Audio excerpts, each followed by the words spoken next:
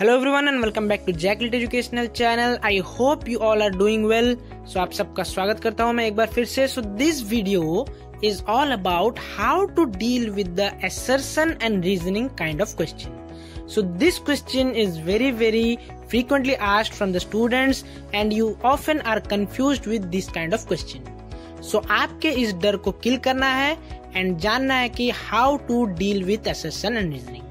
So without wasting much time, let's get started. assertion and reasoning में दो statement दिए जाते हैं, जो कि assertion में एक स्टेटमेंट दिया जाता है और उसी स्टेटमेंट का रीजन आर में दिया जाता है, जिसे कि आर से डिनोट किया जाता है। फॉर एग्जाम्पल, असर्शन में दिया जाता है कि students are often scared of assertion and reasoning types of question. ये एक स्टेटमेंट होता है। और रीजन में दिया जाता है कि assertion and reasoning questions are confusing. तो ये एक रीजन होता है वही असर्शन का मोस्टली। तो उसमें फिर ऑप्शंस दिए जाते हैं। तो 4 ऑप्शंस होते हैं, जैसे कि सभी एमसीक्यू में होते हैं। पहला ऑप्शन जो होता है वो होता है कि both assertion and reasoning are true and are is the correct explanation of ए। इसका मतलब है कि दोनों स्टेटमेंट सही हैं और आर जो है, रीजन जो है, वो असर्शन का सही एक्सप्लेन कर रहा है असर्शन को।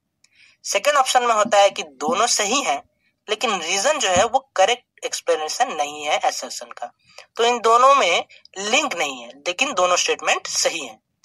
उसके बाद एक ऑप्शन देता है, ऑप्शन नंबर 3, जो कि होता है कि ए is true but are is false. जैसा कि असर्शन एक सही स्टेटमेंट है लेकिन रीजन जो है वो गलत है। सिमिलरली फोर्थ स्टेटमेंट जो है, फोर्थ ऑप्शन जो है, वो बताता है कि असर्शन इज फॉल्स लेकिन रीजन इज ट्रू। तो इस तरह का क्वेश्चन होता है असर्शन एंड रीजनिंग। तो चलते हैं इसे किस तरह डील करें।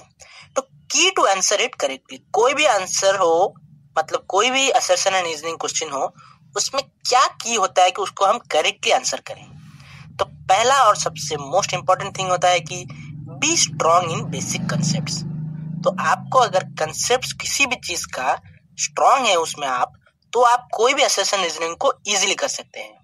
लेकिन अगर आपका कंसेप्ट ही क्लियर नहीं है, कोई भी बेसिक कंसेप्ट उसके पीछे आप स्ट्रॉन्ग नहीं है, तो वो क्वेश्चन आपको मुश्किल लगेगा। नेक्स्ट है, read both assertion and reasoning statement attentively, individually, repeatedly and one after the other. तो दोनों ही स्टेटमेंट को हमें अटेंटिवली पढ़ना है और एक एक करके पढ़ना है, इंडिविजुअली पढ़ना है और रिपीटेडली पढ़ना है। तो मैं तो सजेस्ट करूंगा आपको मिनिमम 2 बार आप असर्शन को पढ़ें एग्जाम में और मिनिमम 2 बार रीजन स्टेटमेंट को पढ़ें। तो रिपीटेडली पढ़ने से हमें समझ में आएगा कि वो क्या कहना चाहता है। उसके बाद वाला जो स्टेटमेंट है, and one after the other, ये आपको मैं आने वाले स्लाइड्स में बताऊंगा कि एक के बाद एक क्यों पढ़ा जाता है, मतलब असर्शन के बाद ही क्यों रीजनिंग को हम पढ़ें। चलते हैं, हमें एक टिप है, एक जो ये शॉर्ट ट्रिक है, ये मेरे एक एक्सपीरियंस में बता रहा हूँ, ये हमेशा सही भी नहीं हो सकता है। तो both assertion and reasoning are correct with reason being the correct explanation. तो आप सबको भी ये जानकर पता चला होगा कि एग्जाम देने के बाद बहुत बार कि मोस्ट ऑफ द टाइम ये वाला जो ऑप्शन है, पहला वाला, वो सही होता है कि बोथ द स्टेटमेंट करेक्ट होते हैं और आर जो होता है करेक्ट एक्सप्लेनेशन होता है। लेकिन जो है ये हमेशा सही नहीं हो सकता, लेकिन मोस्ट ऑफ द टाइम, यहाँ पे मैंने वर्ड मोस्ट यूज किया है। तो आइए देखते हैं एग्जाम्पल। तो इस बार जो दिसंबर 2019 का जो नेट का पेपर हुआ था, उसमें से हम एग्जाम्पल ले लेते हैं। देखिए, जैसे कि ये क्वेश्चन आया था कि असर्शन में Himalayan states of India have greater hydro power potential. Reason में था कि hills provide an altitudinal gradient for the construction of dams. तो ये बोथ द स्टेटमेंट करेक्ट है और रीजन जो है बिल्कुल सही एक्सप्लेन कर रहा है क्यों असर्शन का स्टेटमेंट सही है। तो इसमें भी सही होगा आंसर नंबर 1। नेक्स्ट क्वेश्चन भी एक आया था कि इन सॉइल क्रोमियम 3 प्रीडोमिनेट्स क्रोमियम 6 और क्रोमियम 6 जो है easily reduce two chromium 3 bye organic matter in soil. तो अगर हमको कुछ पता ही नहीं कि क्रोमियम है क्या, उसका केमिस्ट्री क्या है, अगर हमको कुछ भी नहीं आता है उस स्टेटमेंट के बारे में, चाहे वो असर्शन का स्टेटमेंट या रीजन का, तो मैं तो क्या करता हूँ कि most of the time option number 1 को ही टिक करके आता हूँ। और हाँ, इस बार अगर जिसको ये नहीं आता था, जिसने 1 नंबर को करेक्ट ऑप्शन सिलेक्ट किया है, उसका आंसर सही भी है, क्योंकि मोस्ट ऑफ द टाइम वो ऑप्शन नंबर 1 सही होता है। लेकिन कंसेप्ट के बाद आया, मोस्ट का मतलब ये नहीं कि हमेशा वही ऑप्शन सही होता है। अगर आपका कंसेप्ट क्लियर है तो आप उसको पढ़ने के बाद आप समझ ही जाएंगे कि कितना आसान क्वेश्चन है और आपको टेंशन भी नहीं होगा। जैसा कि इस क्वेश्चन में दिसंबर 2019 का दिया गया था कि there is a general pattern of increase in biodiversity from equator two poles. तो assertion पढ़ने के बाद मैंने कहा था अटेंटिवली पढ़ें। फिर एक बार पढ़ते हैं। There is a general pattern of increase in biodiversity from equator to poles। तो ये क्या कह रहा है कि अगर सपोज लेट अस अज्यूम ये अर्थ है और ये इक्वेटर रीजन है, तो वो बोल रहा है कि यहाँ से हम इक्वेटर से पोल रीजन को अगर हम जाएंगे तो बायोडाइवर्सिटी इंक्रीज होगा। क्या ये सही है? बिल्कुल गलत है, क्योंकि हमारा कॉन्सेप्ट कहता है कि इक्वेटर में जो है वो सबसे ज्यादा बायोडाइवर्सिटी मिलता है और जो पोल्स में है वहां पे लेस बायोडाइवर्सिटी मिलता है। तो पहले से हमें पता चल गया कि ये जो कॉन्सेप्ट है हमारा स्ट्रांग था, इसलिए हम तुरंत ही रीजन को पढ़े बिना ही हम आंसर दे देंगे कि ए is false but are is true.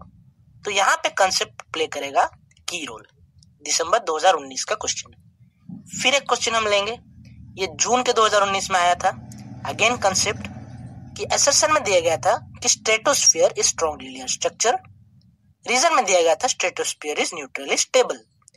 तो अगर हमारा कंसेप्ट क्लियर है, हम स्ट्रांग है कि रीजन्स जो है zones of the earth, atmospheric layers जो हैं और ओजोन लेयर के बारे में हम अगर कंसेप्ट क्लियर है तो हम इसको भी हम इजीली कर सकते हैं।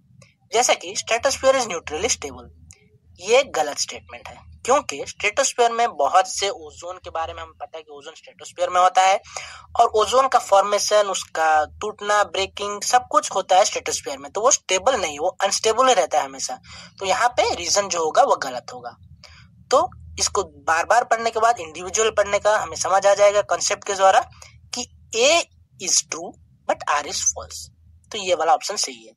यहाँ पे हम देखेंगे कि जून 2019 में जो है 2019 में वो ऑप्शंस के जो है ना वो पोजीशन को चेंज कर दिया था, क्योंकि यहाँ देख सकते हो पहले ऑप्शन में हम एक्सपेक्ट करते हैं कि होगा कि A and are are correct and are is the correct explanation of ए, बल्कि यहाँ पे वो चेंज करके पोजीशन यहाँ ले आया। तो आपको मार्क करते वक्त भी देखना पड़ेगा कि ऑप्शंस कहाँ पे क्या दिए गए हैं। तो यहाँ पे ऑप्शन नंबर 1 करेक्ट होगा, क्योंकि हमारा कंसेप्ट क्लियर है। लेकिन हमें मुश्किल तब आती है जब ये वाला आंसर सही होता है एग्जाम में। जी हाँ, both assertion and reasoning are true but are is not the correct explanation of ए। तो ये हमें मुश्किल में डाल देता है कि ये दोनों तो सही है, हमें दोनों कंसेप्ट पता है, लेकिन ये उसका एक्सप्लेनेशन है या नहीं, वो किस तरह हम जाने। चले देखते हैं हमारे नेक्स्ट स्लाइड में। मैंने जो पहले स्लाइड में बताया था कि attentively, individually, repeatedly and one after the other. तो वन आफ्टर द अदर इसलिए कहा था क्योंकि असर्शन के बाद ही रीजन को पढ़ना है, और असर्शन के बाद अगर हम रीजन को पढ़ेंगे, बार बार पढ़ेंगे, तो हमें पता लग जाएगा कि ये दोनों स्टेटमेंट करेक्ट है या नहीं। फिर उसके बाद ये भी पता चलेगा कि जो रीजन है इसका असर्शन से लिंक है या नहीं, ये उसी का एक्सप्लेनेशन कर रहा है या नहीं। तो एक एग्जाम्पल लेके हम पढ़ेंगे कि ये 2019 के जो दिसंबर के एग्जाम में ये आया था। असर्शन में दिया गया था कि most of the world's geothermal sites are located in the circum Pacific belt known as rim of fire. तो जियोथर्मल साइट जो अर्थ के अंदर जो हीट होता है उसको यूज करके, जो वाटर को वेपर होके उसके बाद वो हम एनर्जी जनरेट करते हैं जिसे कि जियोथर्मल एनर्जी बोलते हैं, तो वो मोस्टली जियोथर्मल साइट जो है रिम ऑफ फायर में मिलते हैं, जो कि पैसिफिक बेल्ट में है। तो ये असर्शन बोल रहा था। रीजन क्या था? रीजन ये था कि geothermal fields require combination of 3 geological condition, जो कि है जियोथर्मल एनर्जी के लिए वाटर का सोर्स होना चाहिए underground, impermeable rock that traps water, impermeable rock होना चाहिए जो कि वाटर को ट्रैप करता है, और large mass of hot rock in the vicinity of water stream. तो वाटर सिस्टम के पास large mass of hot rock होना चाहिए। तो ये दोनों स्टेटमेंट तो सही है, लेकिन इसके साथ कुछ कनेक्शन नहीं है कि क्यों पैसिफिक बेल्ट में ही रिम ऑफ फायर जो है वहां पे जियोथर्मल साइट्स होता है। हाँ, अगर हमारा कंसेप्ट क्लियर है, अगर रीजन में दिया गया होता कि पैसिफिक सर्कम बेल्ट में जो है वहां पे वल्कनो ज्यादा पाए जाते हैं जिससे कि रिंग ऑफ फायर कहते हैं, तब हमारा ये असर्शन सही होता कि हाँ, जहाँ के वहां पे वल्कनोस प्रेजेंट है और वहां वो पैसिफिक ओशन के पास जियोथर्मल एनर्जी करेक्टली और अच्छी से हम हार्नेस करते हैं, तो वो हो जाता है उसका लिंक।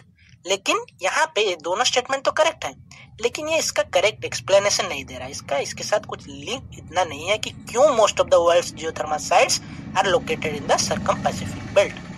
तो तब आ जाएगा ये हमारा ऑप्शन सही।